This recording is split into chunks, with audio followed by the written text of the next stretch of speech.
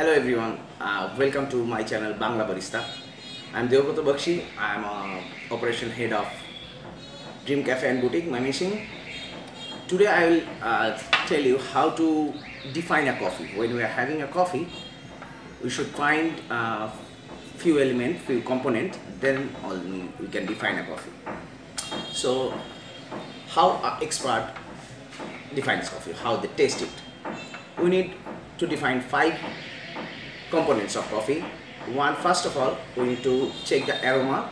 Second, we need to check the flavor. Third, we need to check body of that, citrusy and finish.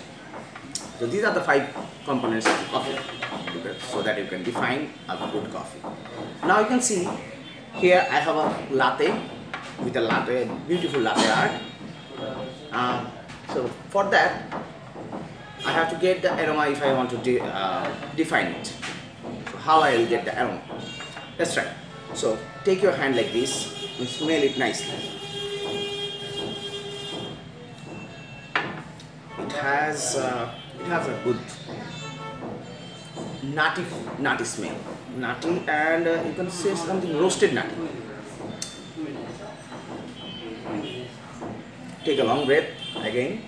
Yes, I can smell it as a nutty flavor, roasted nutty flavor.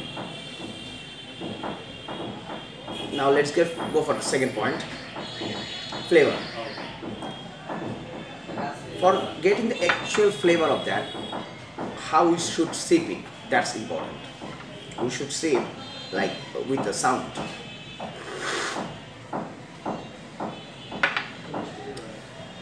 The sound we need, because when you are sipping like this, it's instantly touching our palate inside our cheek, so that we can get the actual flavor instantly.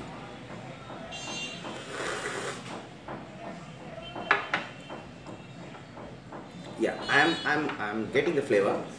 I'm getting the flavor of a nuts, something around like smoky.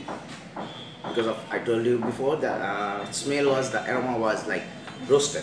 So there is a little bit flavor of roasting or like smoky.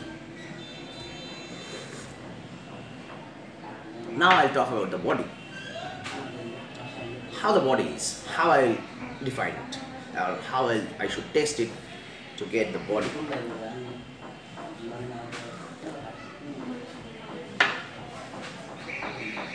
Okay, so when you're sipping it, when you're taking it, keep it for a while, for like 2 seconds, 3 seconds inside your mouth, on top of your tongue, so that you can feel the heavy body, or it is a light body coffee or it's a heavy body coffee. For me, it's a medium body coffee right now. Yeah, for me it's a medium body coffee. It's nice.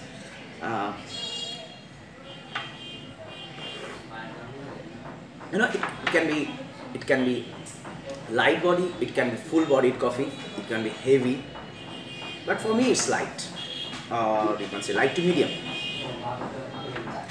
Now I'll go for the citrusy. In citrusy, actually we should know about the roasting.